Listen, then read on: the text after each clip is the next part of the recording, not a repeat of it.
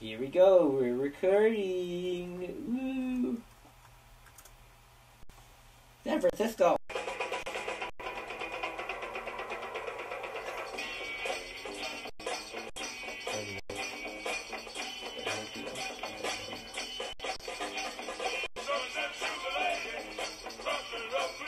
Epicenter.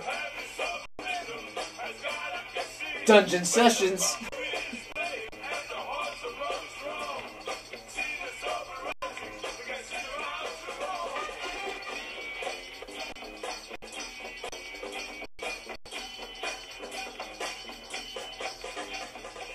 And we are back. Welcome to the Epicenter for those who are just tuning in right now. And we're back. Yes, sir. Time to put on that music.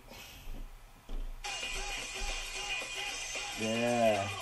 Oh, let me go with it a little bit. No, just do it. We are like kind of freestyling a little bit. The show kind of did start, but not really. This is the show. The show is going on now. We are the show. Everywhere we go, we're the show. Okay? Okay? Okay? Okay? Okay. But like I was explaining before, the show has actually been around since a little before 2009, actually in development. Since 2008, 2009.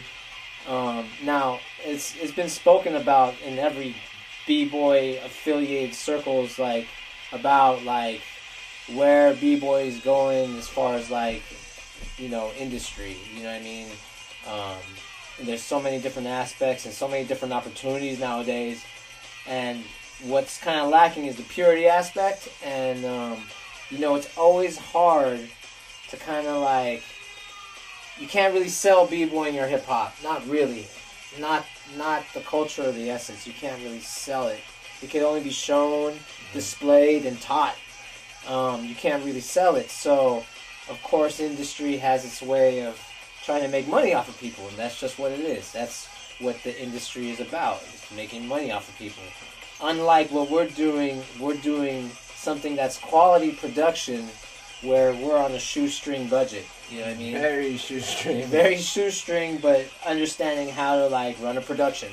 That's the big, main key to unlocking all this, like, you know, because it could be, there's a way, the purity aspect of what hip-hop can be shared on a mass level. Right. And it probably would involve some industry, but as long as you're just a dancer, you're not gonna, you know, or I'm just gonna, like, join this local competition, or I'm just dancing for the girls. That's not where we're coming from. That's not how we look at it. I mean, these things are part of it, but these are just a few little pieces to this big puzzle of what drives someone like Cool Herc to keep doing what he's doing, or what drives, you know, Immortal Technique to keep doing what he's doing, or what drives fucking Jerry Seinfeld to keep doing what he's doing. It doesn't have to be hip-hop. It's just we have that drive to bring out programming that's like, this is the scene, this is the culture, but you want to see the competition and heavy-duty you can still see that, but at the same time, you get the purity. And, like, the hardest thing is with the copyrights and stuff like that, and, you know. But And you know, what the show brings is a perspective of the inside scoop. You know, not from the outside, not from, like, you know, other movies that's coming out soon. You know, they're trying to get the inside perspective, but they have to blitz it up for people. Yeah. We're trying to, like, give it the real, and give it to the people that aren't B-boys, and to the people that are B-boys, they already know the deal, but we're just helping you guys. We're helping you guys have a voice to the general public, right? And that's why we have the open chat. Right. You know, you could go on the Facebook Epicenter Facebook page, ask us questions, right? Personal questions or whatever that is. You know what I mean? Yep. So there's, like, a lot of things like that, you know, because of technology now we have access to. So that's what we're pushing. We have access to it. It's affordable, and we can broadcast ourselves. And, you know what I mean, we've been doing this for 20 years plus now, and, like, especially with production. Like I remember starting off with 2 boom boxes, you know what I mean, and taping shit, you know, making our own mixtapes, dubbing over videos, and so it's just like I've been doing this since I was a kid, and I kind of understand what's quality production, like I said before, and I want to just keep pushing that, but with knowing, getting to really know the artist, getting to know not just as a talent, but as a voice, you know what I mean, as a resource, you know, as a source of leadership too. So yo, I want to give a few shouts out to the people out in the rooms. We got Manny from LA who does portraits. He just did one of your ski. Yo, hitting up the Netherlands. Oh, Manny, yo, that guy is fucking dope, yo. Yeah. Yo, that guy. We got dope. my man Just Manny. Do It, Nick, over at Eindhoven, Netherlands. Thanks for taking care of me. He took my workshop in London. Dope B-boy, humble guy. Giving a shout out to Christopher Woon, aka Paper Sun, aka Paper Moon. Paper Moon. All right, let me do something. We got Bushwick Joe in the house. Bushwick Joe, Brooklyn. he killed it, man. I'm telling you. You know, if you were there, that was a historical time in the Bronx, and you should have seen Ness and what he said. I don't want to repeat it because I don't want to bust him out, but you know what? I'm a Bronx nigga. That's all he said. There's more. You know, there was more to that, but when he was just like, I'm a Bronx nigga. Let's see Bushwick Joe. I was like, damn. You know what I mean? That was like love. That was love. Not trying to put you on the spot, Ness. You know what I'm saying? But, yo, like, Joe really killed it. He really killed it, guys. I mean, to me, you know, breaking, rock, you know what I'm saying? Whatever it is, we all know it comes from New York. You know, we treat it as a sophisticated culture as it is, and there's a prehistory too. So, to me, it's just like, to me, it's the same. But you know, to look at things technically is a part of the game. It's a part of the game. But then, when you break free of all like this is rock, this is breaking. You know what? I'm gonna just be honest with myself and just learning what it is for myself. It doesn't even matter that it has a name like breaking or rock, but when we get into competition, these things, these vocabularies, definitions are very important. So it's a way to kind of like go beyond those things to represent you. And you're representing those things you learned from that. You know what I'm saying? Let's go back to the shout outs. Giving a shout out to Proof, Squishy Doses. What's up, brother? Squishy Doses. You're like Squishy Doses, man. Yo, man, for sure. This is crazy because this Epicenter, the Dungeon editions, is kind of crazy because, you know, this is the first time we're, like, airing it from Rob's room. PJ slept in that bed right there. Yeah. Hold on, I'm trying to switch things up a little bit. Yeah, I know it's a lot different from when we were in, what was it? Is it Ustream? Like, Open Line Media a little bit. Yeah. We had commercial breaks while the commercial breaks are automatic here, and you kind of missed some of the show. Sorry about that, guys, but that's what happens when it's a free stream, you know what I mean? People got to make money somehow, so. This is dedicated to my Brooklyn cats.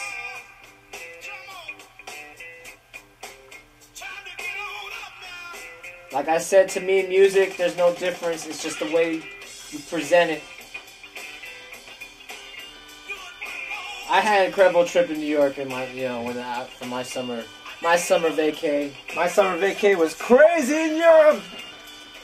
Again, giving a shout out to everyone that took care of me, starting in Slovenia, Dijon, and at Breaking the Floor. Give a shout out to Zubier and Casper and Rotatune in France. Give a shout out to Ocean, to Spin. Shout out to Rockhell. To the Cambridge boys, Rupert and James, to Eric, Daniel, Justin, of course, Floor Gangs, Just Rock in Manchester. Giving a shout out to Tyrone for taking care of me at World B-Boy Classic. Dope Jam. World B-Boy Classic is the truth. Giving a shout out to Andrea Mausa in Italy, a Hip Hop Connection. Give a shout out to Fabio at Fluidoware in Rome. They took care of me over there. Giving a shout out to Taka, Aziz, Sambo in Belgium, to Team Schmetta guys. What up? Thanks for taking care of me out there. Thanks Big for up to Baby Huey and the babysitters. Listen to me. Martin over at Slovakia. The Outbreak B-Boy spot in Slovakia. They just opened that. Congratulations. And of course, DJ Woody at Slovenia for cooking me up some good food. Burek is the truth. I'm gonna put on this. This is some Chuck and Joe stuff right here, man. And then who else is it? And then finally, over in Amsterdam, you got my man Ian Yurski for letting me stay at your place, bro. Thank you. Word. This. And of course, the Flomo guys, and at Cypher Dance Studio in Helsinki, Finland. You guys ready for another clip? Let's go for another clip, shall we? So, I got my hands on some rare footage. Mikey Disco, sorry, I'm not trying to play it out, but because there's this thing going on with the Bay Area, specifically in the 90s. What was going on in the 90s? Hold on. So check this out.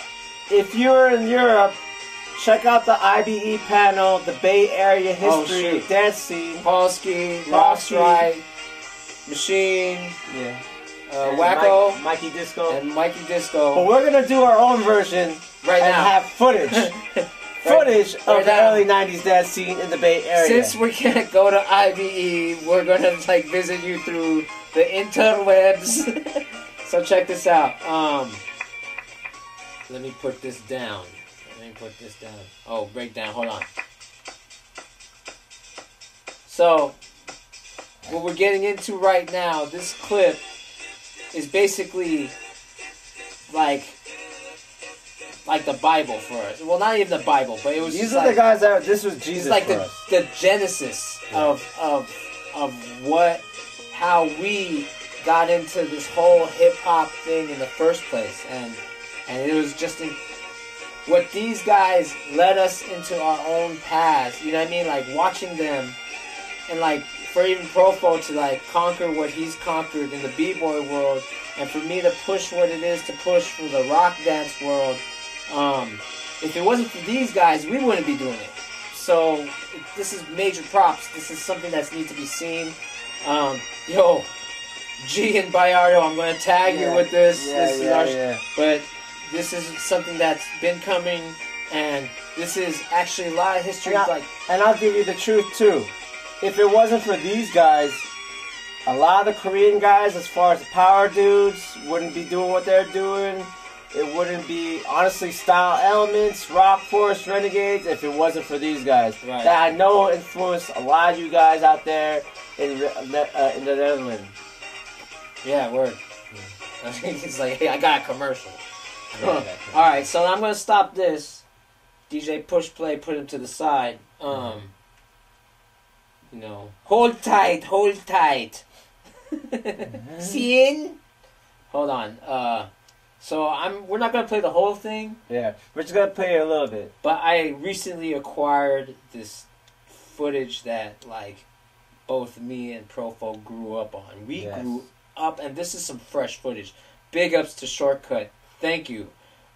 Mikey, I'm not going to play all of it, but, you know, parts of what we're working on. Actually, there's, like, pretty much a return, a resurrection of the Knuckleneck tribe. And when we were, like, 15, 16 years old. 1991. Since 1991, when we heard that name, or when what we're going to show you is what we saw, right? What we saw, and we were like, holy shit, this is not like breakdancing, and this is not like MC Hammer, and this is not like NWA. This was just like its own entity, and like really what inspired that was the music in the 90s, the early 90s, with the 90s hip-hop.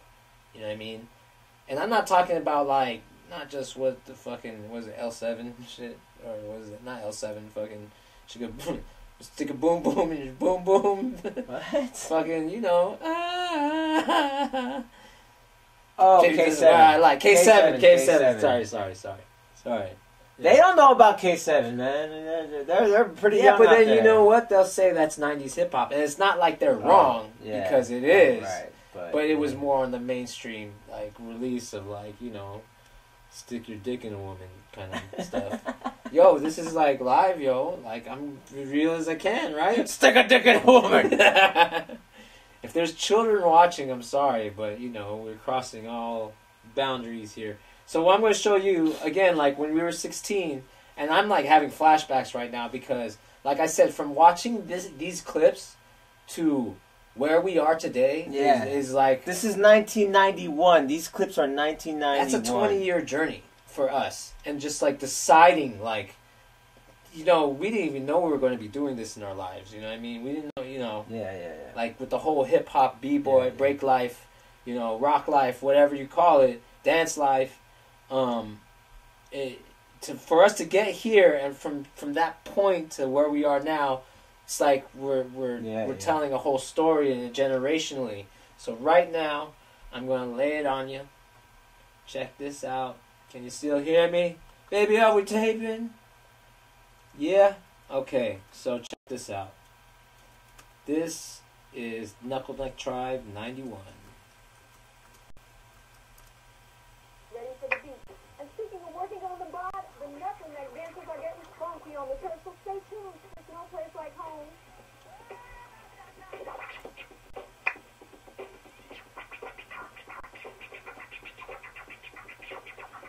That's DJ Cuber right there. And the Knuckle Neck Tribe. Give a shout out to Dizzy. What up, Dizzy? This is 1991, the West Coast Rocksteady. This is what we call housing. Very different approach. Knuckle Neck Tribe with that relay.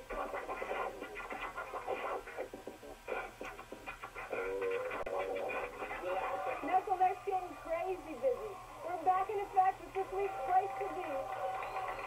Yes, how y'all doing?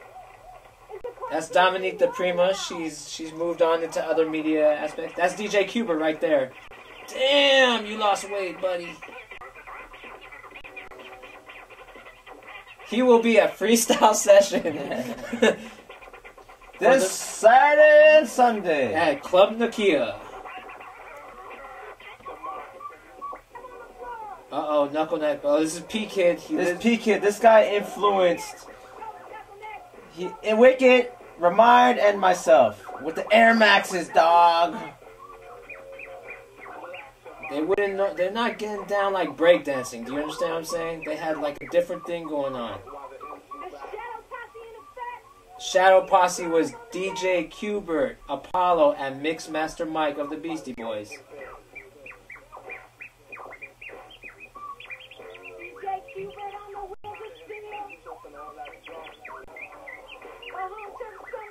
Just do it, Lacey.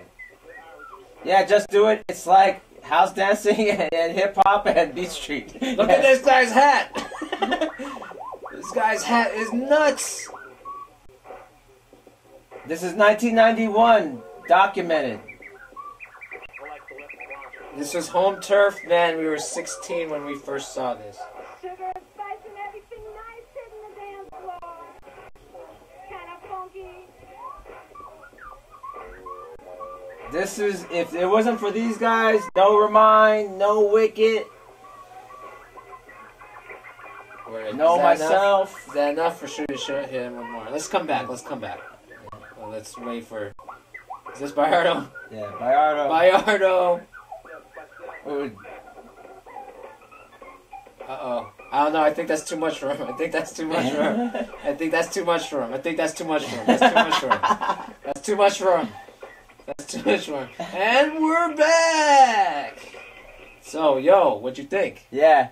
Let us know in the chat rooms what you think of the early 90s stuff in the Bay Area. Like I said, you can see how many people were into it in 1991. And I know it wasn't like that. Well, it was like that in LA, but I know it wasn't like that in New York or anywhere else. and this is why they were considered the first West Coast rock steady, the first chapter outside of New York besides Japan. Right, word. Now back to the music. Completely different. DJ Flag. DJ Push Play. So that's the whole thing. If it wasn't for those guys, there would definitely be no Renegades, no Rock Force, well, second generation. Hey, Yeah. does anybody want us to give you a call? My phone's not working, but we could call you online. As long as you're in America, we'll give you a call. Check this out. EpicenterBboy@gmail.com. Inbox me your number and we will call you. And we're going to talk shit to you. No, not really. But we might give some people a call, see how they feel. Yeah. We got a couple more minutes, so I'm going to let this mix run. I'm going to go take my little smoke break, and I'll just let it run. Yeah? Let the music? Yeah, let the music run. We're just going to let the music run for a little bit. We're going to take a little bit break. Well, and we'll be back with the Epicenter. I'm going to stop recording. Word. Yeah.